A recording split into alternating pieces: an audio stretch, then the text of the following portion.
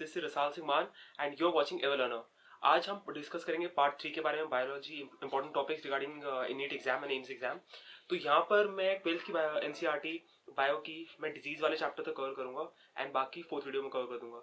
जिसने part 1 and 2 नहीं देखा वो देख लो प्लीज, ताकि तुम्हें आइडिया लग जाए कि किन इंपॉर्टेंट टॉपिक्स में बात कर रहा हूँ पार्ट 1 में।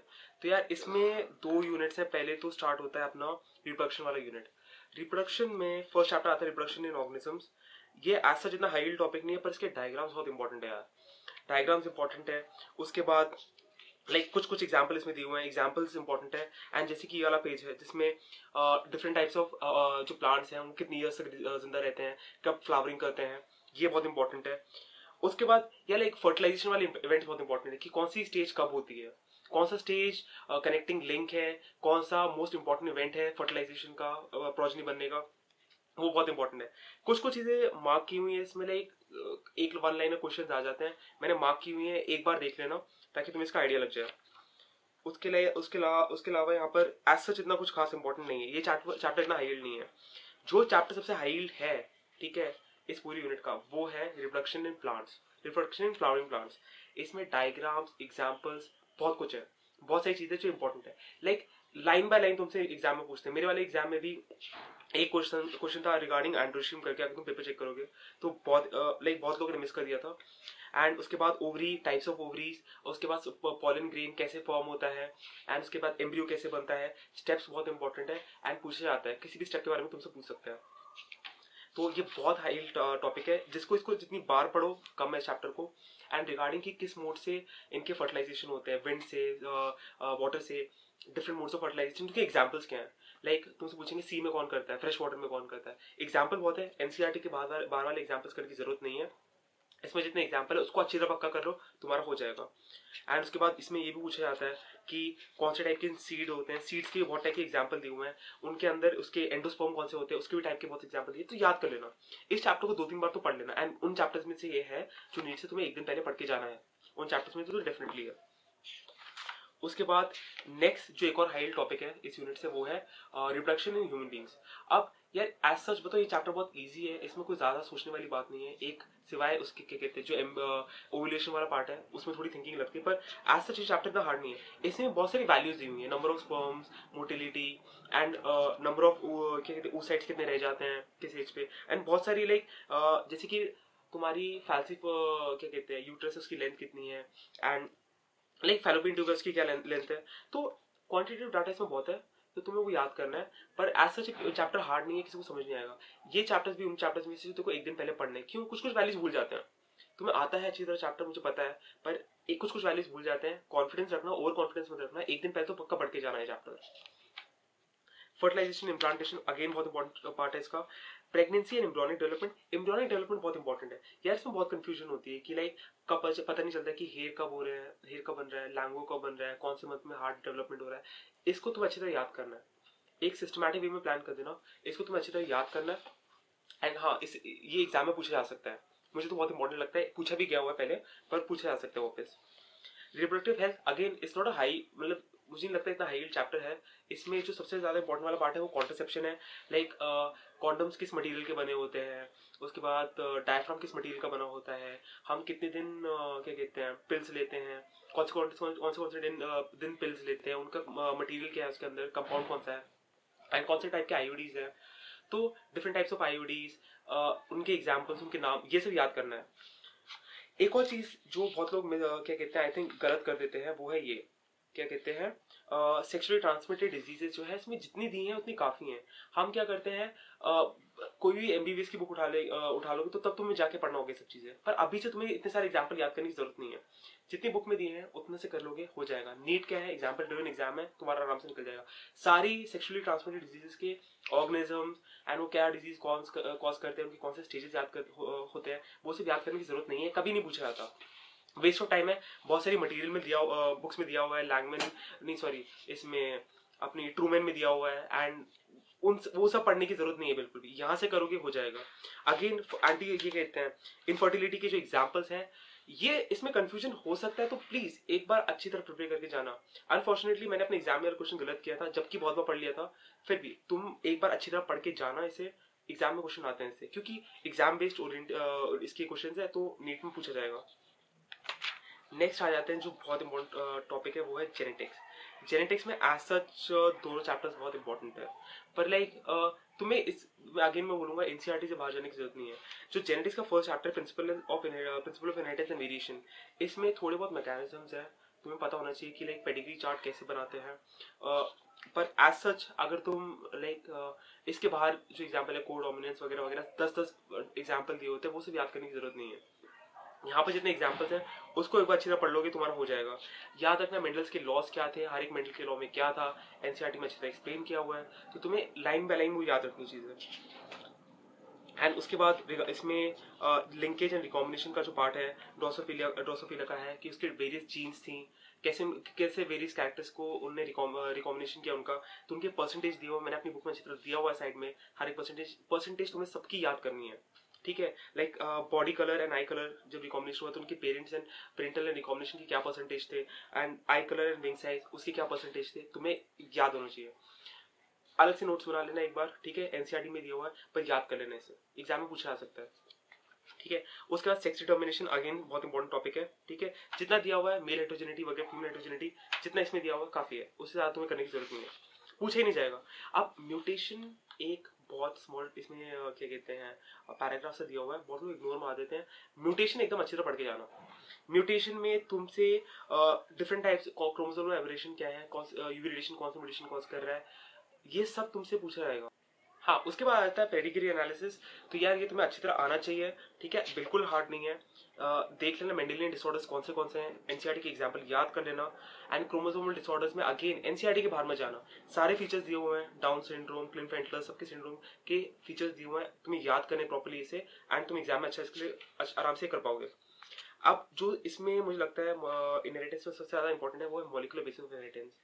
इसमें एनसीईआरटी में लाइन बाय लाइन बहुत सारी चीजें हैं जो इंपॉर्टेंट है, एंड बहुत बार एनसीईआरटी से चीजें आती है लोगों को याद नहीं रहता, ठीक है। एंड मुझे पता है कि लाइक तुमने पहले पढ़े हुए हैं चैप्टर, पर एंड तक जब एग्जाम होने वाला होता है तुम्हें से पहले रिव्यू करना पड़ेगा, नहीं तो तुम भूल जाओगे, ठीक है। देख लेना इसमें इनकी जो हिस्ट्री दी हुई है डीएनए आरएनए के बारे में, एक एक फीचर एक एक चीज मैंने बुक में मार्क की हुई है, एक बार कंपेयर कर लेना अपनी बुक से, एंड कुछ मिस आउट मत करना। याद रखना है तुम्हें डीएनए के फीचर्स तुम्हें याद रखना है। उसके बाद जेनेटिक मटेरियल कैसे ढूंढा उसके बारे में तुम्हें याद रखना है, वायरस कैसे डीएनए ट्रांसफर करते हैं। उसके बाद तुम्हें ट्रांसक्रिप्शन के बारे में पता होना चाहिए, उसके बाद रेप्लिकेशन, ये सब चीज तुम्हें आनी चाहिए। ट्रांसक्रिप्शन ट्रांसलेशन इसमें स्टेप बाय स्टेप चीजें दी हुई हैं, तुम्हें आनी चाहिए। उसके टाइप्स ऑफ आरएनए कौन से होते हैं, टाइप्स ऑफ आरएनए के एग्जांपल, उनका क्या क्या फंक्शन होता है वो तुम्हें आना चाहिए, कौन बनाता है कैसे बनता है एंड उनका क्या क्या फंक्शन है, ये तुम्हें अच्छी तरह आना चाहिए, एग्जाम में पूछा जाता है। जेनेटिक कोड जो इसके डिफरेंट कैरेक्टरिस्टिक्स हैं जेनेटिक कोड के, वो तुम्हें आने चाहिए, याद कर लेना एक बार। तुमसे कुछ पूछ लेंगे, वन लाइनर आ जाएगा कि which of the following are the features of genetic code, which of the following is not a feature of genetic code, तो ऐसे क्वेश्चन आते हैं, तुम आराम से इसको आराम से मार्क कर पाओगे। ट्रांसलेशन के जो 2 पेज है वो बहुत इंपॉर्टेंट है, इसमें लाइन बाय लाइन एक बहुत सारी चीज इंपॉर्टेंट है, तो ये तुम्हें अच्छी तरह याद करना है। एंड रिगार्डिंग जो टीआरएनए के बारे में, टीआरएनए का स्ट्रक्चर बहुत इंपॉर्टेंट है, तुम्हें पता होना चाहिए 5 प्राइम एंड पे क्या लगा हुआ है, 3 प्राइम एंड पे क्या लगा हुआ है, ठीक है, सीए लगा होता है 3 प्राइम एंड पे, एंटी कोडन लूप कौन सा होता है, कोडन लूप कौन सा होता है, याद कर लेना अच्छी तरह, सिंपल क्वेश्चन आएंगे इस पे, ठीक है। Lack operon again very important topic, lack operon में तुमसे पूछेंगे जेड वाई ए क्या बना रहा है, जेड बना रहा है बीटा गैलेक्टोसाइडेज, वाई बना रहा है परमिएज, इनके फंक्शन क्या है, ठीक है। एंड इसमें बहुत लोग कंफ्यूज होते हैं। एक और चीज ध्यान में रखना, लैक्टोज लैकोप्रॉन है, लैक्टोज इसका काम होता है यूटिलाइज करना, बट जो ई कोलाई है उसका मेन न्यूट्रिएंट लैक्टोज नहीं है, उसका मेन न्यूट्रिएंट ग्लूकोज ही है, ठीक है। अभी तो लोग कंफ्यूज होते हैं कि लैकोप्रॉन है तो यार ई कोलाई का काम लैकोप्रॉन ही लैक्टोज यूज करना है, नहीं। एंड फिर तुम्हें पता होना चाहिए कि एलोलैक्टोज एंड लैक्टोज दोनों यूज होते हैं, गैलेक्टोज एंड ग्लूकोज यूज नहीं करते, तो इसमें बिल्कुल भी कंफ्यूज नहीं होना तुम्हें, गैलेक्टोज फॉर्म वो यूज नहीं करता, यूटिलाइज नहीं करता, ठीक है। मतलब they cannot act as inducers, तो ध्यान रखना। उसके बाद ह्यूमन जीनोम प्रोजेक्ट बहुत इंपॉर्टेंट है, लाइन बाय लाइन उसके फीचर्स दिए हुए हैं, कौन कौन ऑर्गेनाइजेशन इन्वॉल्व थी, तो यार ये तुम्हें अच्छी तरह याद करना है, ज्यादा बाहर से नहीं पूछेंगे, लोग समझते हैं जेनेटिक्स तो मतलब कौन सी लेवल की जेनेटिक्स तुम्हें पढ़नी है, एमबीबीएस में आओगे आराम से कर लोगे, पर अभी तुम्हें उस लेवल की जेनेटिक्स करने की जरूरत नहीं है। Salient feature of human genome, इसमें बहुत सारे क्वांटिटेटिव डाटा है, ठीक है, जीन कितने हैं, कितने बेस पेयर्स हैं, कितने न्यूक्लियोटाइड्स हैं, एंड लाइक एक्स क्रोमोसोम में कितनी जीन्स हैं, ये सब तुम्हें याद करना पड़ेगा, एग्जाम में लाइन बाय लाइन वो क्या कहते हैं ना क्वांटिटेटिव डाटा देंगे तुम्हें एंड तुम्हें इसको आंसर करना पड़ेगा। डीएनए फिंगरप्रिंटिंग अगेन बहुत इंपॉर्टेंट है, देख लेना 2 पेजेस है पर उसकी लाइन बाय लाइन में चीजें बहुत सारी इंपॉर्टेंट है। एक बार मेरी बुक से कंपेयर कर लेना, मैंने जितने क्वेश्चन एनसीईआरटी से बन सकते थे ठीक है वो मैंने हाईलाइट किए हुए हैं, उससे ज्यादा तुम्हें करने की जरूरत नहीं है। अब आ जाते हैं एवोल्यूशन। एवोल्यूशन पता नहीं लोगों को मिसकंसेप्शन है कि तुम्हें एवोल्यूशन बाहर से ही पढ़ना पड़ेगा। एक्चुअली बताओ बाहर से पढ़ने की जरूरत नहीं है क्योंकि एनसीईआरटी से चीजें पूछी जाती हैं। पहले एक लोग उस पर ध्यान नहीं देते, स्पेशली इसमें जो लाइक इसके जो वो डायग्राम्स हैं वो तुम्हें आने चाहिए ठीक है। उसके बाद एक और पेज अगर तुम इसमें देखोगे वो है होमोलोगस एंड एनालोगस ऑर्गेनिज्म। उसके तुम्हें एग्जांपल्स याद करने चाहिए। नीट है, नीट में पूछे जाएंगे एग्जांपल्स। एंड रिगार्डिंग जो अडेप्टिव रेडिएशन है, या इसका एक पेज है जिसमें डायग्राम्स बने हुए हैं एंड अडेप्टिव रेडिएशन के जो एनिमल्स हैं उनके नाम दिए हुए हैं। उसके नेक्स्ट पेज में अगेन एनिमल्स के नाम दिए हुए हैं पर उनके नाम डिफरेंट दिए हुए, सेम एनिमल के नाम डिफरेंट दिए हुए। याद रखना इनके ये लाइक डिफरेंट वेरिएंट्स हैं नाम के, तो तुम्हें दोनों पता होने चाहिए। एग्जाम में किसी भी चीज को पूछ के तुम्हें कंफ्यूज कर सकते हैं, पर होगा कहाँ से, होगा एनसीईआरटी से। एंड एक और चीज है जैसे कि हार्डी वेइंगबर्ग प्रिंसिपल तुम्हें आना चाहिए, फाउंडर इफेक्ट तुम्हें पता होना चाहिए, एनसीईआरटी में दिया हुआ चित्र, एनसीईआरटी की लाइन ही तुम्हें उठा के पूछेंगे। एंड एक और चीज है कि जो ये वाला पार्ट नहीं है कि कौन से ब्रीफ अकाउंट ऑफ एवोल्यूशन, जिसमें पूछा हुआ है कि किस ईयर पे कौन से ऑर्गेनिज्म आए थे, कौन से ऑर्गेनिज्म किस ईयर पे एक्सटिंक्ट हुए थे, ये बहुत इंपॉर्टेंट चीज है ठीक है। इसकी तुम्हें लिस्ट बनानी है ठीक है, एंड तुम्हें याद करनी चाहिए कि डायनासोर्स कब आए थे, टायरानोसोरस रेक्स कब आया था, उसके बाद लाइक कौन से ऑर्गेनिज्म कब आए कब चले गए, ये तुम्हें ध्यान रखना चाहिए। एक जो सबसे इंपॉर्टेंट टॉपिक है एवोल्यूशन में वो है origin and evolution of man. इसमें ये बहुत इंपॉर्टेंट टॉपिक है, क्यों? क्योंकि इसमें बहुत सारी चीजें भी हैं ठीक है। तुमसे पूछेंगे कि ये ह्यूमन स्पीशीज कब डेवलप हुई थी, उसकी ब्रेन की कैपेसिटी कितनी थी, वो किस जगह डेवलप हुई थी, अफ्रीका में डेवलप हुई थी, एशिया में डेवलप हुई थी, तो यार एंड उनके कौन से रिचुअल्स थे कि उनके क्या क्या फीचर्स थे, वो क्या क्या करते थे। तो ये तुम्हें अच्छे से याद करना पड़ेगा, इसके बेसिस पे तुम्हें कंफ्यूज कर सकते हैं, आराम से कंफ्यूज कर सकते हैं ठीक है। एंड अब नेक्स्ट जो इंपॉर्टेंट टॉपिक है वो है human health and diseases. Human health and diseases बहुत इंटरेस्टिंग टॉपिक है क्योंकि तुम्हें पता है तुम्हें एमबीबीएस करनी है तो तुम उसकी तरफ ही आओगे, ये चैप्टर सबको इंटरेस्टिंग लगता है। इस चैप्टर में अगेन बहुत एग्जाम्पल है, तो नीट में क्या होगा एग्जाम्पल वाले क्वेश्चन पूछे जाएंगे।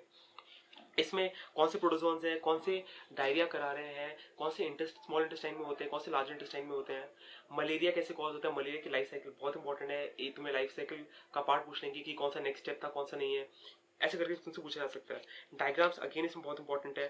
फिर इसमें इम्यूनिटी आ जाती है ठीक है, immunity, acquired immunity, innate immunity, examples ये तुम्हें याद रखना है, इम्यूनोग्लोबुलिन का स्ट्रक्चर याद रखना है, तो पता होना चाहिए एक्टिव पैसिव इम्यूनिटी क्या होती है, वैक्सीनेशन एंड इम्यूनाइजेशन के बीच में डिफरेंस क्या होता है, तो हम पूछ लेंगे कोई लाइन दे देंगे, पूछ लेंगे ये वैक्सीनेशन है इम्यूनाइजेशन है, एंड तुम्हें पहले इन दोनों के बीच में डिफरेंस पता होना चाहिए, तभी तुम ये आंसर कर पाओगे।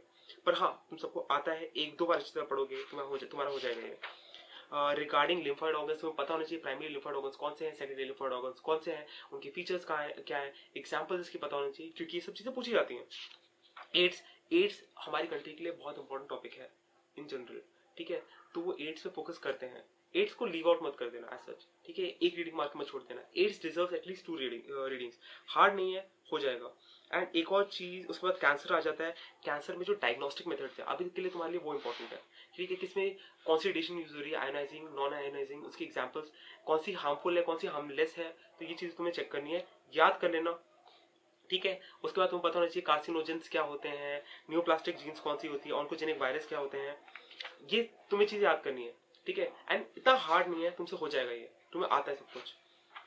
नेक्स्ट एक जो चीज है जो इंपॉर्टेंट लाइन है आई थिंक जो मेरी एनसीईआरटी का 158 पेज नंबर पे जो मुझे बहुत इंपॉर्टेंट लाइन लगती है और आ सकती है कि याद रखना यार जो ये है ना कैंसर्स के लिए, cancers you have inherited susceptibility ठीक है, अगर तुम्हारी मदर को कोई कैंसर है या तुम्हारे रिलेटिव्स को कोई कैंसर है तुम्हें होने के चांसेस हो सकते हैं। एमबीबीएस में तुम डिटेल में पढ़ोगे पर उस टाइम पे इतना एविडेंट नहीं लगता, तो ये लाइन एज सच पूछी नहीं गई है कभी नीट में, मुझे लगता है ये आ सकती है। हाँ रिगार्डिंग ट्रीटमेंट ऑफ कैंसर, तुम्हें ट्रीटमेंट ऑफ कैंसर के एग्जाम्पल पता होना चाहिए, तुम्हें पता होना चाहिए अल्फा इंटरफेरॉन जो मेथड है वो कौन सा है, ये सब चीजें तुम्हें पता होनी चाहिए। अब जो इंपॉर्टेंट है जो इस चैप्टर का जिसमें सबसे ज्यादा क्वेश्चंस बनते हैं ठीक है, वो है ड्रग्स एंड अल्कोहल अब्यूज। इसमें एक एक ड्रग के क्या क्या फीचर्स हैं, उसके क्या क्या डिफरेंट टाइप के नाम हैं, ये सब चीजें तुमसे पूछी जाती हैं। एंड उसके बाद जो उसके डायग्राम्स दिए हुए हैं वो भी पूछे जाते हैं, सीधा डायग्राम दे देंगे। एंड उसके अलावा उसके बारे में कोई भी चीज पूछ सकते हैं कि ये डायग्राम दिया हुआ है, ये किस प्लांट से रिलेटेड है, वो प्लांट कहाँ पर मिलता है, वो कौन से लोग यूज करते हैं, उसके क्या क्या क्या इफेक्ट्स होते हैं, साइड इफेक्ट्स होते हैं बॉडी पे, ये तुमसे सारी चीजें पूछी जाती हैं। पर एक और चीज ध्यान रख लेना कि लाइक बहुत लोगों को याद नहीं होता मॉर्फिन एंड इसके कैनाबोनाइड के बीच में स्ट्रक्चर के डिफरेंस में बहुत कंफ्यूजन आती है। मैंने इसको ऐसे याद किया था, जो कैनाबोनाइड है ना उसके बीच में बेंजीन रिंग होती है, मॉर्फिन के साइड में होती है। तो बस ऐसे याद रखना, कैनाबोनाइड वो है जिसके बीच में बेंजीन रिंग है। एंड अगेन कोकेन के बारे में पूछेंगे, कहाँ पर मिलता है, कौन से एरिया में मिलता है, जोग्राफिकल एरिया में मिलता है, साउथ अमेरिका में कहाँ पर, ये सब चीजें तुमसे पूछी जाएंगी लाइन बाय लाइन। ये जो 2 पेज होते हैं ना, ठीक है, इसके ड्रग एंड अल्कोहल यूज के, ये 2 पेज बहुत इंपॉर्टेंट है, हमेशा पूछे जाते हैं। ठीक है, स्मोकिंग को मत छोड़ना। स्मोकिंग कौन से साइड इफेक्ट्स कराता है बॉडी के अंदर, कौन से डिजीज कराता है, एक पैराग्राफ दिया, उसको ऐसा इग्नोर मत करना। अब adolescence and drug abuse and drug alcohol, ये वाले जो 2 पेजेस हैं लास्ट के, एज सच इनमें कभी कोई क्वेश्चन पूछा नहीं गया है। तो मैं ये नहीं बोलूंगा कि लाइक इसकी बिल्कुल रीडिंग मत मारना, इसकी एटलीस्ट एक बार तो रीडिंग मार लेना। ठीक है, ऐसा ऐसा छोड़ना मत कि लाइक कभी बहुत बार ऐसा होता है कि जिनमें से कभी क्वेश्चन नहीं पूछे जाते उनमें से क्वेश्चन आते हैं। ठीक है, तो छोड़ना मत। Alcohol and like addiction and dependence और अल्कोहल ड्रग अब्यूज, ये सब चैप्टर्स पढ़ना, एडोलेसेंट वाले भी चैप्टर मतलब पेजेस पढ़ना, ऐसे छोड़ना मत। इसमें प्रिवेंशन एंड कंट्रोल, इसमें से अगेन कोई क्वेश्चन नहीं पूछा गया, पर एक बार तो पढ़ लेना, बस कंप्लीशन के लिए की सेंस ऑफ कंप्लीशन लगे कि हाँ यार मैंने पढ़ चुका है, सब कुछ कवर कर लिया है, तो एक बार तो पढ़ लेना। अब फर्स्ट पार्ट इसका लाइक थर्ड पार्ट मैंने कंप्लीट कर लिया है। ठीक है, अब बस इससे एंड करूंगा कि यार तुम्हें ये सारे चैप्टर्स एक बार आते हैं, तुम्हें सब कुछ आता है इनमें से। ठीक है, तो इसको ऐसा अपने आप को अपने पे वो मत डालना, प्रेशर मत डालना कि नहीं आता। एक बार वापस पढ़ोगे तो लगता है यार कि ये छूट गया, मेरी बुक से एक बार मार्क करोगे लगेगा यार कि मैंने तो चैप्टर बहुत बार पढ़ा था, ये तो मैंने कभी ध्यान नहीं दिया। तो यार ऐसा सोच के चलना कि यार अच्छा हुआ ना अभी तुमने ध्यान दे दिया, एटलीस्ट एग्जाम में तो गलती नहीं होगी। ठीक है, एंड तुम्हें सब कुछ आता है, बस अपने आप को दिलासा देने की जरूरत है कि हमें आता है। ठीक है, तो डरना मत। ठीक है, पार्ट 1 एंड पार्ट 2 नहीं देखा, उससे भी एक बार देखे कंपेयर कर लेना। एंड बाकी जो बुक का पार्ट है वो पार्ट 4 में कवर करूंगा। एक और चीज, अगर लाइक एंड सब्सक्राइब नहीं किया है तो प्लीज कर लो। जब तक तुम्हारे एग्जाम खत्म नहीं हो रहे मैं रेगुलर वीडियोस बनाता रहूंगा, ताकि लाइक थोड़ी सी मोटिवेशन चाहिए होती है यार। ठीक है, एंड उसके लाइक मेरे टाइम भी बहुत लोगों ने मोटिवेट किया था, मैं भी वीडियोस देखता था, एंड उसके कारण बस कहते हैं ना डिटर्मिनेशन, मोटिवेशन बना रहता था, डर नहीं रहता था, डर हट जाता था। तो यार जब तक मेरे तुम्हारे एग्जाम्स नहीं खत्म होंगे मैं रेगुलर वीडियोस बनाता रहूंगा। एक बार देख लेना, लाइक सब्सक्राइब कर लेना, तुम्हारे जो दोस्त हैं ठीक है उनको वीडियोस क्या कहते हैं शेयर कर देना। मेरे टाइम पे बहुत लोगों ने शेयर की थी एंड बहुत लाइक डिफरेंट टॉपर्स की शेयर की थी, एंड यार उसके कारण मोटिवेशन बना रहता था, जो बहुत इंपॉर्टेंट है। एग्जाम सब क्लियर कर लेंगे, ठीक है, तुम सब बन के एमबीबीएस में आ जाओगे, पर यार डिपेंड करेगा तुम्हारी रैंक क्या है, एंड थोड़े से डर से, थोड़े से मोटिवेशन से रैंक में फर्क पड़ सकता है। ठीक है, एंड रिगार्डिंग अभी 24 को ट्यूबरकुलोसिस डे है, मैं उसकी अवेयरनेस के लिए भी वीडियो बनाऊंगा, उसका लिंक डिस्क्रिप्शन में होगा, उसको भी देख लेना। अब तुम भी एमबीबीएस में आओगे, ट्यूबरकुलोसिस हमारी कंट्री के लिए बहुत बड़ी प्रॉब्लम है, तुम्हें भी इन्फॉर्मेशन स्प्रेड करनी पड़ेगी डिफरेंट वे से, तुम भी चाहते हो, तुम्हारा भी गोल बन जाएगा कि यार अवेयरनेस फैलाऊं, तो उसको भी एक बार शेयर कर देना, मैं लिंक में डाल दूंगा। एंड मेरी बुक की लाइक बहुत लोगों को मिल नहीं रहा था, तो मैं इसका डायरेक्टली लिंक डाल दूंगा पार्ट 3 का बुक का, एक बार देख के कंपेयर कर लेना। एंड ठीक है, एंड फिर पार्ट 4 भी देख लेना, मैं उसको भी डाल दूंगा। ठीक है, लाइक एंड सब्सक्राइब नहीं किया तो सब्सक्राइब कर देना। मेरा इंस्टाग्राम पे तुम मुझे फॉलो कर सकते हो, @रसाल है, ज्यादा हार्ड नहीं है, मैं उस पर मैसेज करता हूँ। तुम लोग जो मुझे वहां पर क्वेरी पूछते हो उसी को देख के मैं वीडियो बनाता हूँ। ठीक है, ऑल द बेस्ट, बाय।